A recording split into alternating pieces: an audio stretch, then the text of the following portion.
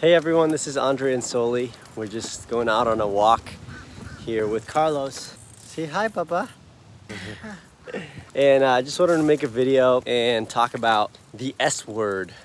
Because a lot of people ask us what we think about the S word, and that S word is not the 4-letter S word, but submission. Yeah.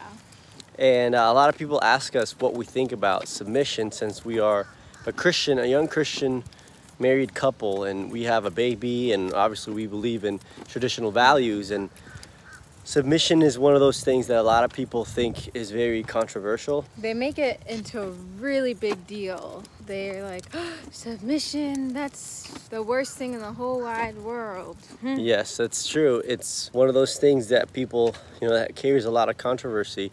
And there are many examples of submission that may be, erroneous or maybe corrupted, both in, the way of authoritarian men and in the way of authoritarian women. And so typically, as soon as a lot of people hear submission, they immediately think of violence.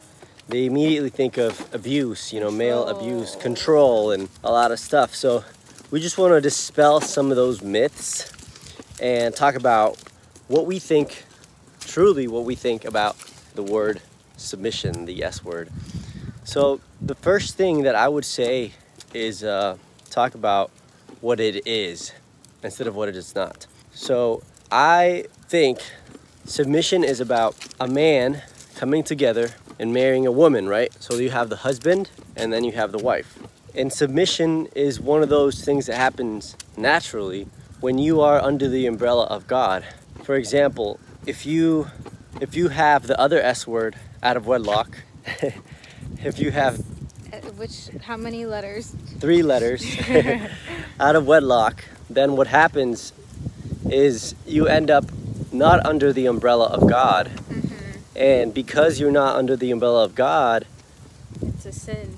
Yeah, it's a sin. And not only that, but you end up without God's approval and without God's blessing upon your marriage or upon your relationship. So even though you may act like you're married, even though the wife wants to submit, and even though maybe the man wants to be head of the wife, in the right way, it's almost impossible.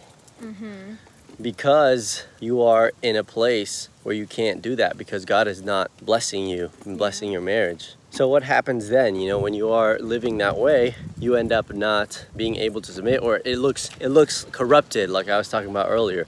Maybe the wife is too overbearing, or maybe the husband is controlling and is, abusive. That's what happens when you're not under the umbrella of God. But submission happens naturally when you are under the umbrella of God. So that's the first thing, and what that looks like. Soli, would you mind saying what you think that looks like? Like practically? Yeah, because if I say submission happens naturally, okay, then how does it naturally play out? So I think that naturally, once you're under that umbrella of God, you have your desires and what you are willing to do change. So you'll naturally want to follow your husband, even if it's hard. So you will defer to him for decision making, for most things.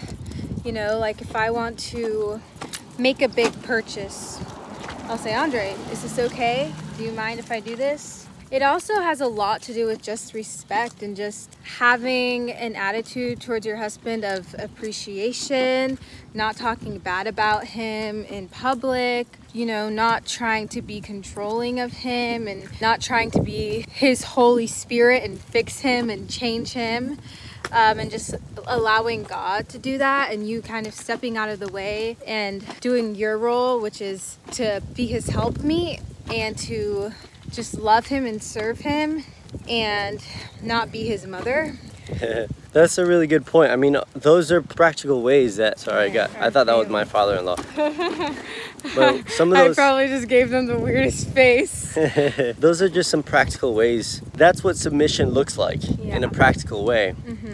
Submission can look that way. And so again, if you're under the umbrella of God, it happens naturally. You don't need to do anything else. A lot of times you don't even think, am I submitting? I think a lot of times a lot of women overthink it, and a lot of men think, is she submitting to me, or no, it happens naturally when you are under the umbrella of God. A lot of it, like I said, is just being respectful and just loving him, and you know, kind of catering to his needs, asking him what he wants to eat, and if he says he likes a certain outfit on you, you know, making sure to, you know, wear that on occasion and different things like that. And then one more point about what it is, because we say, you know, it happens naturally. So what I was saying by saying that it happens when a man marries a woman and they are under God, what I mean by that is you don't really have to think about it. That's what submission is. Submission is just marriage, Christian marriage, the way that God designed it. That's what it is. You don't have to think about it. You don't have to come up with a definition of it and anything like that. There will be times like when it's harder to let go of your will and just fully trust your husband, which is another thing that it is. It's a lot of trust, and your husband trusts that he is trusting God to lead you. That's good. The other thing is a good point that Sully just made is the leadership of the husband. That's what submission is. It's just the leadership of the husband. The man, the husband, is going to have the last say. So you have to be the leader and saying, okay, this is where God is guiding us. You know, maybe you have to move to go to another job. Maybe you have to move because of other reasons, or maybe you have to get another job. Maybe the family needs to buy a house. Maybe we need to sell the house. Those sorts of decisions. Yes, the input of the wife is very important because it's like the vice president, right? That always happens. You always want the input of the vice president or whoever else is under you. But at the end of the day, the last say is going to come to the husband. And that's why ladies should marry and should look for wise men that they can trust with hard decisions. At the end of the day, that's what you want to look for. That's one of the things that is a good characteristic of submission, is basically following the lead of the husband. Now let's talk about what submission is not. The first thing the submission is not is abuse.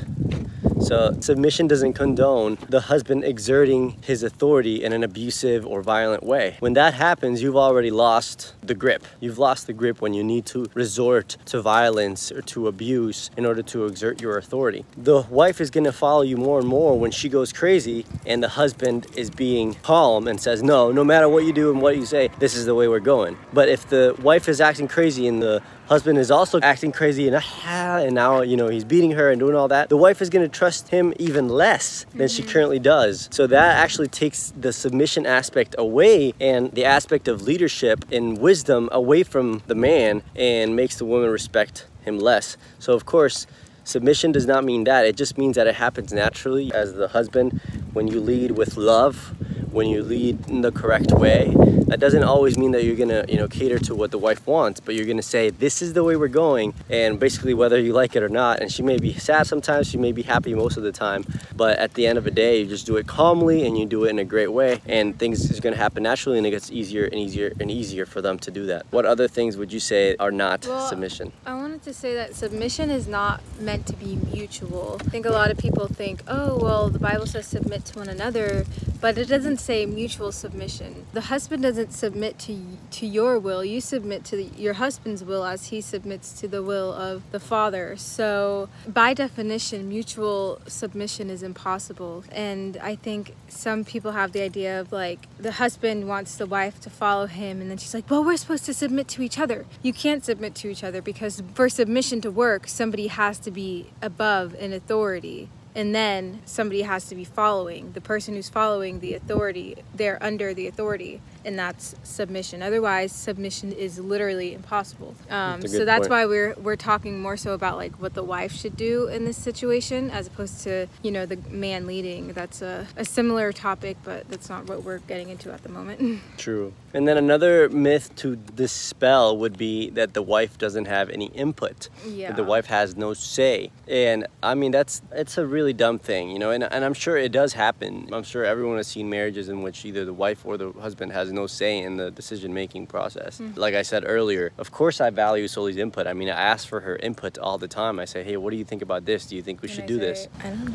Just yeah. You know, I do say I don't know a lot though. And she'll tell me like, I think we should do this, I think we should do that. She'll just give me her input, but of course I value it because that's who she is. That's why I married her, is because I want her input into my life and the way our families run. But at the end of the day, even if we disagree, I'm gonna have to come to a conclusion, and I'm gonna be the one that is responsible to God to make the right decisions. She's not, because she's not the leader of the family. She kind of gets a free pass. I just give birth to children. Just yeah. kidding. Yeah, just kidding. The way I think about it is like these little ones. Hey. Hey, Baba. Hey. The way I think about it is these little ones, the little kids, they don't have any responsibility to Christ as to where the family is going. So if we do something bad as a family, this little baby has no responsibility in that because he didn't make any decisions. You know, we're basically forcing him to do everything that he does. And so, of course, as a family, he's not going to be responsible. Like, oh, why did you guys do this as a family? Or why did you guys do that as a family? God is not going to ask him those questions because that's me. However, he will ask solely, like, why did you do that with your kids? You know, why did you treat them that way? Because she's in charge of the children. And so, yeah, she's going to report to me, and I'm going to be the one to tell her, like, hey, listen, treat them this way, you should treat them that way. And she's going to report to me as basically she is taking care of them, but they have no responsibility in it. She also has no responsibility as to overall how the family is led. So I just want to dispel those myths about her not having any input. A doormat. Yeah, no, not about the doormat thing. I'm but happy, thriving. And I do want to say, I know it's very weird, I think, for most people to hear this, and we may get a lot of hate on this video, but we don't really care because we believe it's the truth, and this is the way that God made the family. If you just look at it biblically, if you look at it, you know, the way that God made the family, this is the way he made it. And when you do submit to the ways of God, it's blissful, it's amazing, and there's really no worry. You can start to live very peaceful lives. So yeah, anything else you want to say about this? No, submit to your husband. Yeah. And respect him. And one more thing, just that's why we advocate for really knowing whether or not marry a good man. Because if you marry a man that you can't see yourself obeying, it's a done deal. It's never gonna happen. You have to marry, as a woman, a man that you can see yourself obeying. And again, that may sound... simps, because he's just gonna fawn all over you, and you're gonna think, oh, this is the most amazing thing, like, he loves me, he respects me, he treats me so well. And you then, by the time it comes to your marriage and it comes to, you know, making decisions, and he's not somebody who can lead you. He always looks to you. He always is like, what do you want to do? You know, you have to marry a guy that's strong and a leader, not somebody that just wants to please you with every single little thing he does. Yeah, and that goes contrary to everything that the world is telling you. But that's why you're a Christian, right? Because you're not of this world and you want to be like Christ. And this is the way that Christ has led the people, his people. So thank you guys so much for watching. Make sure that you subscribe if you haven't. This is just a video that we just wanted to make sure we put out there, and I hope you enjoy listening to this. Let us know what you think down in the comments. Watch one of these videos here that are suggested. We will see you next time. Bye bye. I just want to show Carlos. Say bye, Chubby. ¿Qué pasó, bebecito besoso? ¿Qué pasó?